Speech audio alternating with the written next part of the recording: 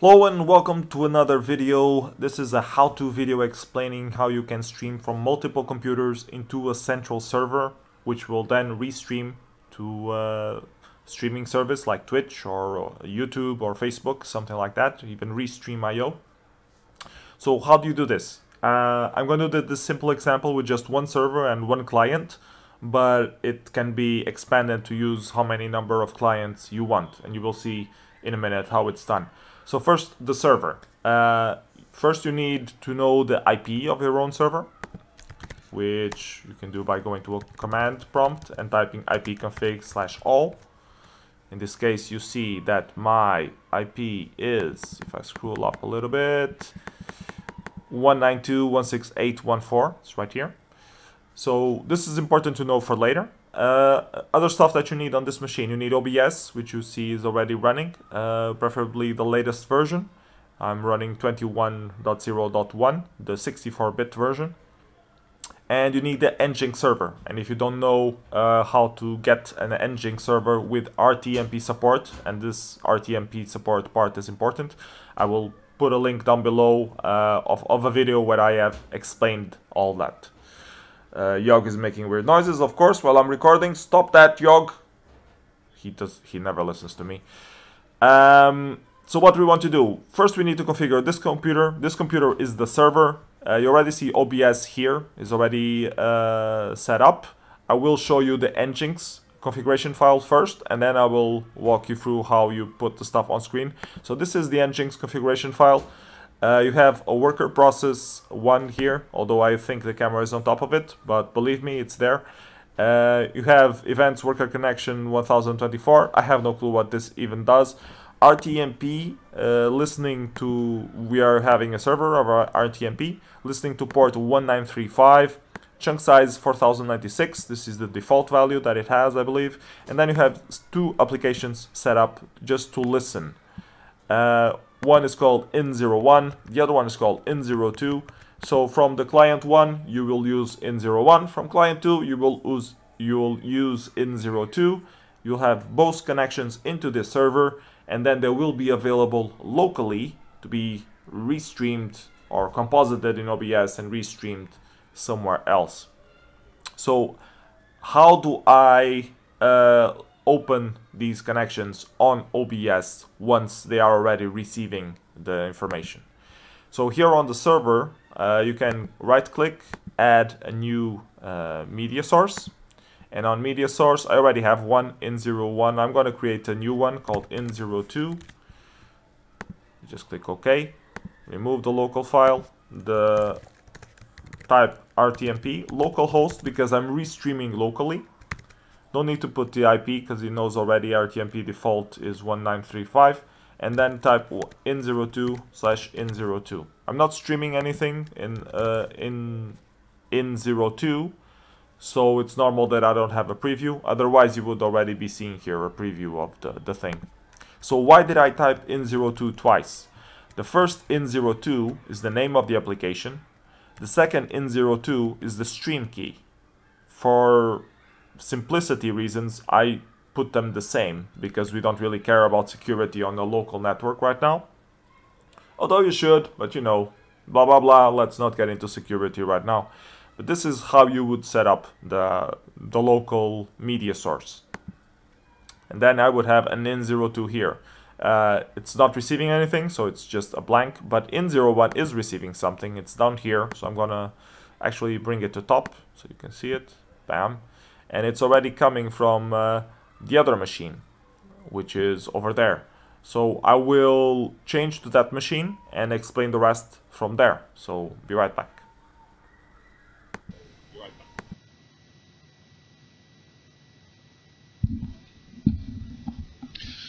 Okay, now I'm on the other machine. You can see that there's a little bit of lag. Let's maximize this a little bit. I'm looking to this webcam now. So this machine, they will always have a little bit of lag. That's hard to remove completely. So be aware of that. And here you need, on this machine, this is the client machine. So for Berlin Open, we will need the players to configure OBS on their machine and set this up. So I will show you how to do this. So you can set up a new scene. For example, I have here WGL with a lot of stuff. I'm going to create a new one just for the sake of this tutorial. Let's call it Berlin open. Bam. So new scene, completely empty. What do I need to do? First I need to add the webcam. So I'm going to right click, add video capture device. I already have a webcam. I do not want to take phone calls right now. I add existing webcam. Bam, it's here. Lower it a little bit. Add a new thing. Call it game capture. And I already have the Warlight app here, but so I'm going to select that one. But what this would be would show you this kind of screen where you would have to select what window you have. And in this case, I have Warzone client running, and that's why it's detecting Warzone right now. So once you have that, you have those two elements on screen, and you can composite them any way you want. I would say that you should maximize the Warlight window as much as possible, and then put your webcam down below here, preferably higher in the hierarchy of the source, so it overlays. And this is a nice setup for your thing. Usually this corner isn't very used because it's the menu corner, so it's nice that you can have your webcam here. And yeah, so you are streaming from here into the other machine. So how do you do that? You go to settings. On settings, if you go to stream, you can composite here the address. Actually, this part is wrong. It should be rtmp 2.192.168.1.4, but apparently it still manages to reach that even if it's HTTP instead of RTMP. Anyways, you have to put RTMP to // the IP of the machine, which was the thing we looked up, the first thing on the video, which in our case was 192.168.1.4, then the port which is listening to on the NGINX server, which is 1935, and then / and the channel that you're streaming into, which in this case it's in01. The stream key is the same as the channel name, in01, as I explained before on the server side. And when you do this, you press OK, and if you click start streaming, you should already be streaming into that NGINX server on the other machine. So let's switch back to the other machine to wrap things up.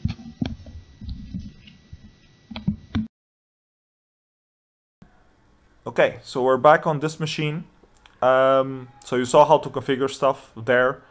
The idea is that you can have multiple sources here on this NGINX server, and then you load them all up. For example, if I'm doing a 4 versus 4 or 2 versus 2 player match, I can have 4 sources from 4 different computers all being streamed here and show them in real time, and then just composite the screens, like put one here, one there, one over there, one over there, and comment about everything that's happening. I can also switch between scenes to see one specific player.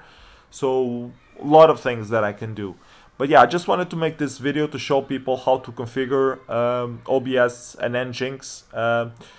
The main difficulty is on the server side.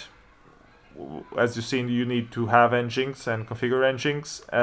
The client side is relatively easy. You just need OBS, configure a scene on OBS, and stream to the proper channel with the proper stream key. So just set that up. Make sure that you're both on the same local network. Otherwise, you will not be able to reach the other machine. And yeah, that's it. For people who want to do this over the internet, it's also possible, but you need to have a specific server that has a public IP. That's the main difficulty. If you can open up your router to have your IP exposed, you can use your own machine for that. But there are some services online where you can get a machine there which has a public IP, and you can stream stuff to there. And you would also have to be more careful with authentication and that kind of stuff, which is not being covered in this video. This is just the basics on how to get it working. So yeah, I hope this video was useful. See you next time for another how-to video. Bye bye, take care.